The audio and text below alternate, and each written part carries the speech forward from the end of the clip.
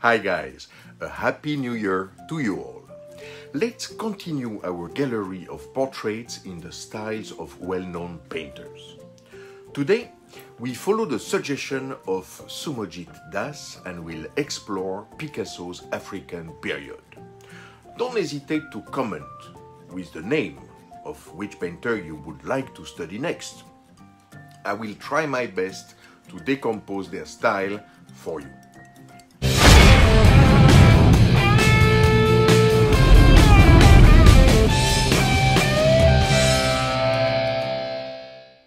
So, Picasso was the major art figure of the 20th century. Not only did he do thousands of paintings spanning across almost all genres and style, but he also dared to venture into new techniques and style. Born in 1881 in Spain, he was an absolute prodigy. He sold his first painting when he was 8, and many of his teenage works can rival the great classic masters in terms of detail, lights, and color. To the point that when he reached 13, his father, who was also a painter and art teacher, decided that the student has surpassed the teacher and that he would stop his own painting career. Once again, his early work is very classical, as Picasso spent hours studying Goya and Velázquez in the Prado Museum.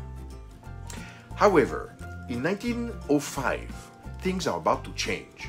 Picasso discovers African art and is mesmerized by it, especially the tribal masks. He tries to infuse the stylized shape and earthy color into his work. This is the beginning of his African period. Eventually, it will lead him to Cubism and more abstract techniques, but this is a discussion for another video. So, let's see what are the 7 steps to a Picasso's African period painting. Why always 7?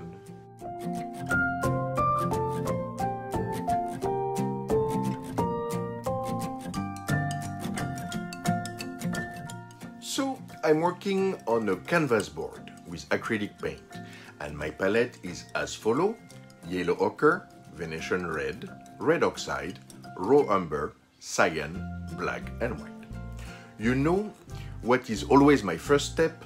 Tint your canvas. I'm using a very diluted red oxide for this.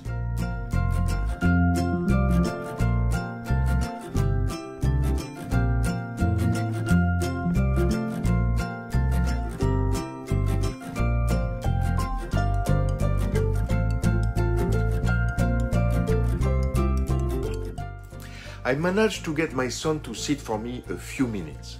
Sketch the face roughly with black. The idea is to balance the composition. We are not going into too much detail at that stage. I wanted to elongate his neck a little bit to show that he's actually very tall and to contrast with the roundness of his face.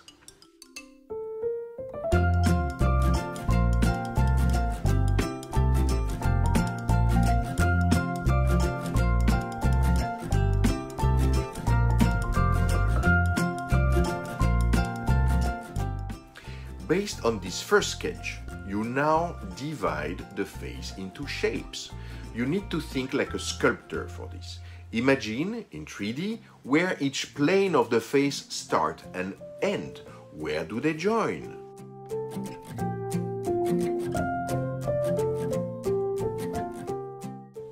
Simplify and stylize your sketch.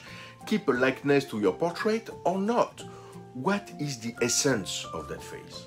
In a way, you have to be a bit of a caricaturist too.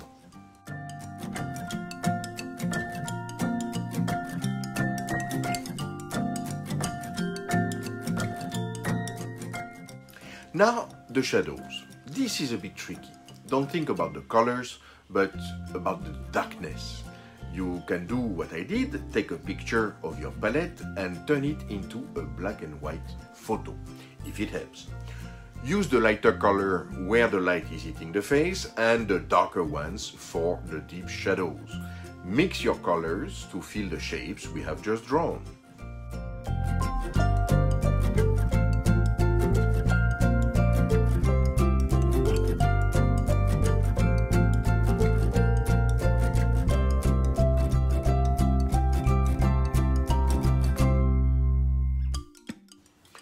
you should end up with a patchwork that maybe looks a bit weird, but gives a pretty good 3D effect when you look at it in black and white.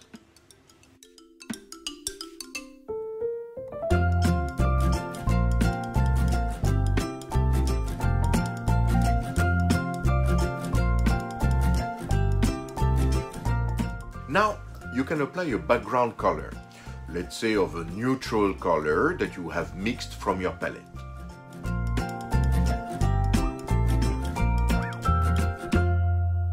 Give some nuances and variations. We will come back to this later.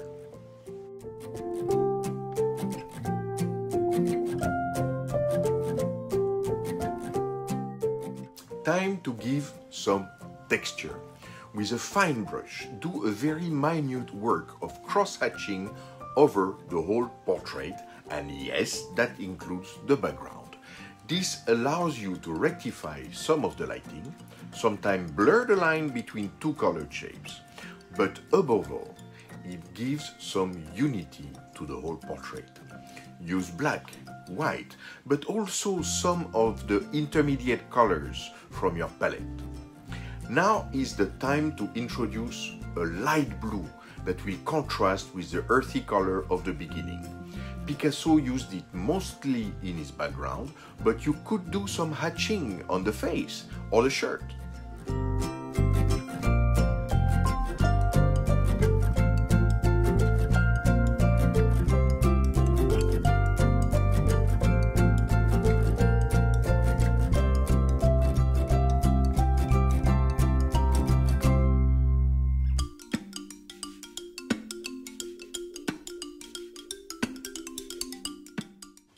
By now, you can forget about your subject and just have graphic fun.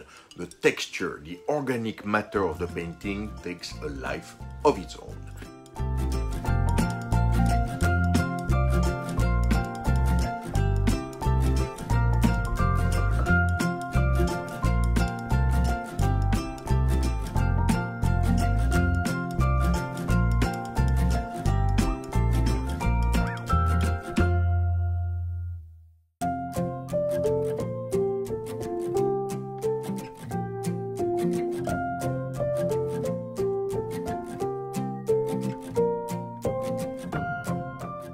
Finally, the little detail.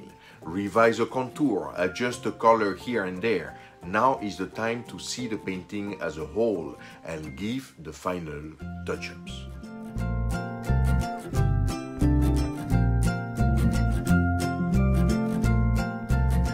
And just like that, you have made yourself a Picasso-styled portrait inspired by his African period. Thank you all. You are now more than 500 following us. Don't hesitate to like, share, comment our videos, and let us know which painter you would like to study next. Cheers, and see you soon.